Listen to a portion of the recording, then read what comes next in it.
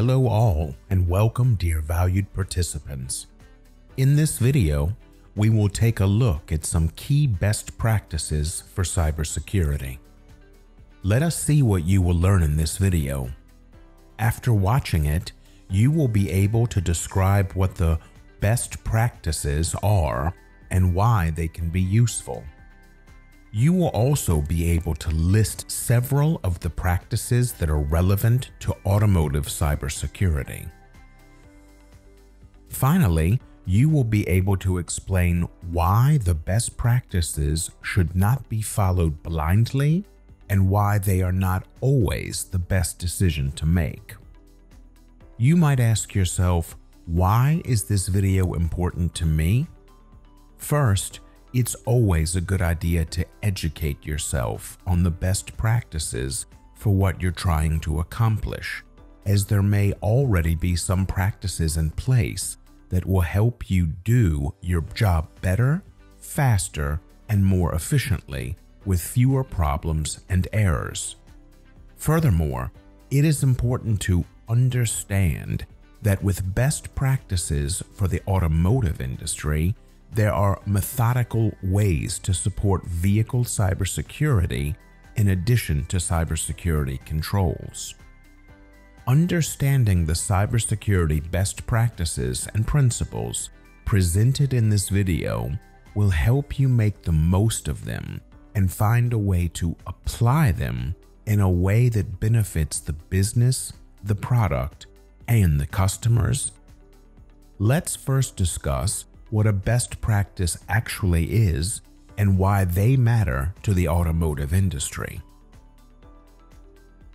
In general, a best practice refers to a proven approach, practice, or method for performing a repetitive activity or undertaking in the best possible way. An exhaustive breakdown of every best practice that might be applicable to the vehicle industry would far exceed the scope of this video. Instead, what follows is an overview of some of the most common ones that are expected to help combat rising and future threats facing the connected car. Cybersecurity best practices support the development of secure products and can generally be applied across the entire automotive ecosystem. They also intentionally leave room for flexibility to allow individual implementation and support international application by automotive players. A key cybersecurity best practice generally recommended by ISO SAE 21434 to mitigate cybersecurity risk is the defense in depth approach. The defense in depth approach employs multiple layers of cybersecurity controls to improve the cybersecurity of the vehicle. If an attack can penetrate or bypass one layer, another layer can help contain the attack and maintain protection of critical and sensitive assets. Just as an onion has multiple layers, the security model of an item or component should therefore have multiple layers of protection, and their development should revolve around such an approach. The growing connectivity of the entire automotive ecosystem makes cybersecurity a complex, multi-layered challenge. Integrated cybersecurity in the automotive industry must encompass not only the vehicle itself, but also its production environment and back end. Ideally, these dimensions should follow a multi-layered cybersecurity approach that includes adapted security measures at all levels. Vehicle security shall range from the hardware security module on the microprocessor of the electronic control units to secure data exchange with the outside world. Production line security shall range from the IT security of individual plants to the security of global production lines. Back-end security shall range from data on employees' working stations to the entire enterprise network. Only in this way will the automotive industry be able to offer sufficiently secure vehicles and secure mobility services while always complying with the necessary standards and legal requirements. Another recommended best practice is the principle of least privilege. In general, this concept limits users' access rights to what is absolutely necessary to perform their tasks. The less privileged a user account is, the fewer rights are assigned to it. In a vehicle, this would mean that all processes run with the lowest possible permissions and are granted only the minimal access or privileges required for their original purpose and defined function. In cars, for example, this principle can be applied to resource permissions such as central processing unit limits, memory, network, and file system permissions, and user rights. Let's look at a simple scenario in which the principle of least privilege is applied. In this case, an attacker gains access to a least privileged ECU. This ECU is part of a virtual network comprising ECUs with the most restricted access and the lowest privilege level within the vehicle. In an attempt to penetrate deeper into the vehicle network to obtain sensitive data and other high-value assets, the attacker exploits the ECU and attempts to access a higher privileged virtual network. However, due to PoLP, the compromised ECU lacks the rights to access the higher privileged virtual network. Cybersecurity by design is another important best practice. In many traditional automotive development processes, cybersecurity is considered as a side aspect for design choices and as part of subsequent damage regulation measures.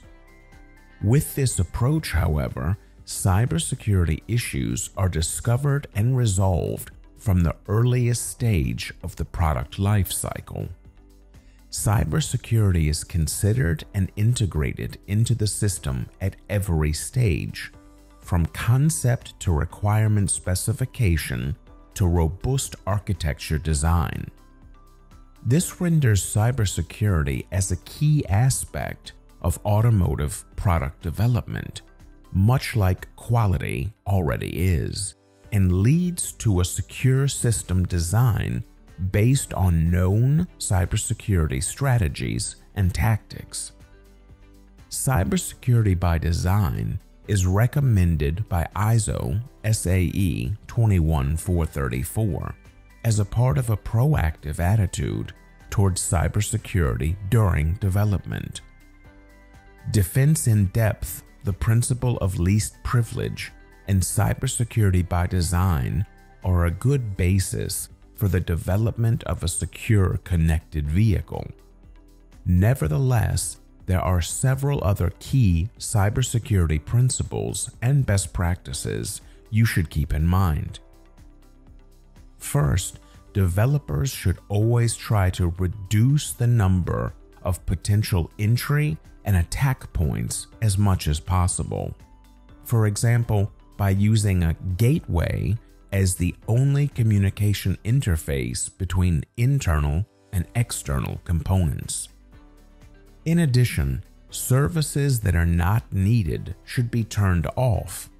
Default passwords should be changed, and default user roles should be given as few rights as possible according to the principle of least privilege. Ensure that secure failover and recovery mechanisms are in place to catch errors caused by unforeseen issues such as update or stream failures. Changes to calibrations and software that have not been thoroughly analyzed and tested should be prohibited.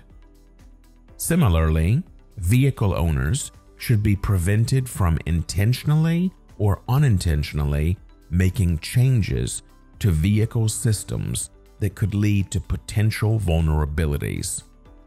Avoid complicated architectures, approaches, and algorithms when simpler alternatives are possible. Please remember, complexity is the worst enemy of security.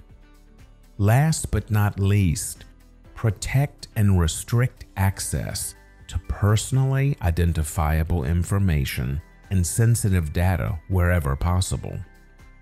Guidance on this can be found, for example, in the Consumer Privacy Principles of the Auto Alliance and global automakers. Let's now have a closer look at the benefits of using one or a combination of the best practices presented. For example, applying best practices can save costs, time, and other resources by building on past mistakes, such as overspending or missed deadlines. In addition, several organizations such as the Global Automaker Alliance, Auto ISAC, have already collaborated to develop and test best practices so that their experiences can be leveraged in improving enterprise and vehicle cybersecurity. By focusing on positive business outcomes and efficiently adapting historically valid practices, they can also drive effective business activities that add value to customers and the overall cybersecurity of connected vehicles.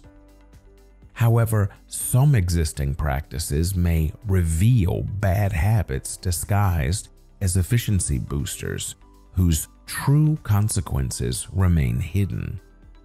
Therefore, in some cases, it may make more sense to abandon a best practice even if it seems obvious.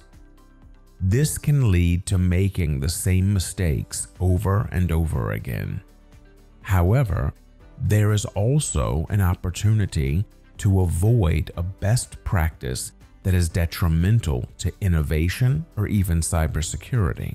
For example, because it was established years ago and does not reflect the ever-changing risk landscape of the automotive ecosystem. Ultimately, the following should be considered when deciding whether to use a best practice. The objective of the best practice should always be reviewed to verify its applicability to the use case. If necessary, it should be adapted to the appropriate circumstances of the environment. Cybersecurity best practices are not a substitute for thorough developer training. Rather, they are a supplement to strengthen organizational and vehicular cybersecurity practices. The scope of best practices applied to each project should be manageable. If the meaning of a best practice is not clear, violations will always occur. The bottom line is that the developer should be the primary beneficiary of the best practices.